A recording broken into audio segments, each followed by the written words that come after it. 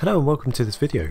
As most of you know, I've made a video on the best 2-piece, 4-piece and 6-piece sets available, and in last place was the Bane, but yet they had the highest potential damage out of all the other sets, with up to 1,360,000 damage. This is because the Bane also needs their teammates to have a good chance of activating their main ability. For anyone new watching this who missed out on the sets video or just knows very little or nothing about the Bane, with their 6-piece set, they will choose a random enemy and poison them for 85,000 damage over 2.4 seconds. If there are other enemies nearby, one of them will also be poisoned. Now this is the big reason to have the Bane on your team. If a fighter attacks a poisoned enemy, it will trigger an explosion dealing 170,000 damage to all enemies over 4.5 seconds. So up to 8 enemies, that's up to 1,360,000 damage. If the poison hits their archer and we don't have an assassin or artifact to get to the back, you don't want to have to wait until the next poison comes about before you can trigger it again, do you? Especially if the enemy have a person who can jump to the back line and take out your Bane before it happens again. Just before we look at the setups, make sure you're subscribed for other in-depth videos just like this one coming out in the future. So here are some great people to look at to make sure this happens every time. This is just my opinion as usual, and you might not even like the Bane itself, but this is for anyone looking to max out their archer to the fullest ability. The first 3 are ones that have a great chance of making the Bane's poison explode, with the 4 others as helpful fighters that are more situational but can still help, especially if you're already building into these sets. I'm also going to recommend the cheapest way and best fighters for making this work. You can always add more set pieces in total to make this better, but this is just like some of the quickest ways for the best fighters to help the Bane in this way. So in first place will have to be the Frost Death 2-piece set.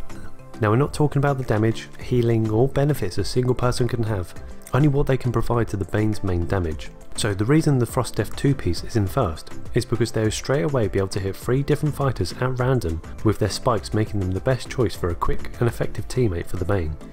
In second place will be the Oracle. Now this varies from a 2-piece all the way to a 6-piece, and the more you build the better it becomes.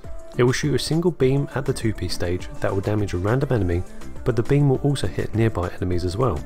When you have 4 pieces, it will shoot 2 beams, and when you have 6 pieces, it will do 3 beams, and again each beam will hit nearby targets, making this the best choice if you want to have the highest chance of hitting someone, but only at the 6-piece stage. Otherwise the Frost Dev just takes the lead by only needing a ring and an amulet to make their ability work. In third, as a great choice again, is the Darkula 6-piece. Now again, this fighter at the 6-piece stage is already a great fighter on its own. But what it can do is every 7 seconds deal damage to every fighter, with the damage depending on how much they took within this time. But what this means is every 7 seconds, it has a very good chance of exploding the Bane's poison because the Darkula has to hit everyone very frequently. But it is in third place because you need to have 6 pieces to actually make this work. The fourth choice is going to be the Incinerator 6-piece.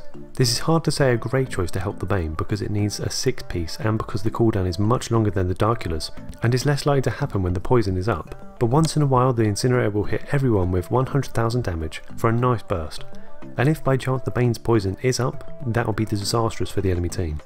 These next choices are even less likely to help, but still should be on the list because they can provide some chance of exploding the Bane's poison, so if you're building into these anyway, then this can still help. Fifth would be the range of 4-piece and preferably 6-piece.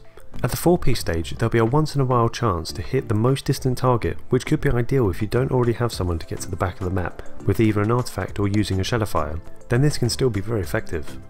At the 6-piece stage it will throw 2 grenades at random enemies at the beginning of battle, but the Bane's poison will most likely not be up by this point.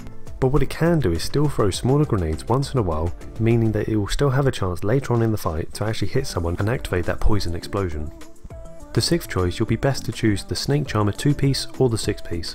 I wouldn't recommend building into the Snake Charmer over any other sets, but let's say your eyes are set on it and you want to make sure this works.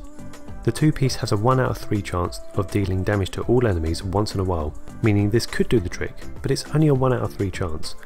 What you could do is make it into a full 6-piece, allowing the chance to be guaranteed to hit every enemy once in a while.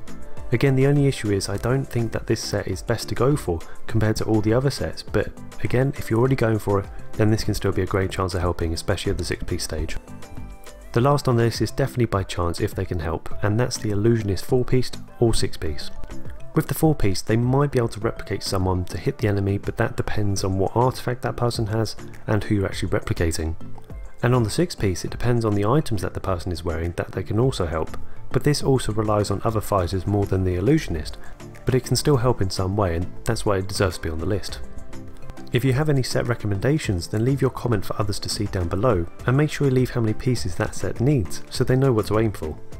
Remember to also hit that subscribe button for future set videos, and leave a like if you enjoyed this one. Have a great day, and I'd love to see you in the next one.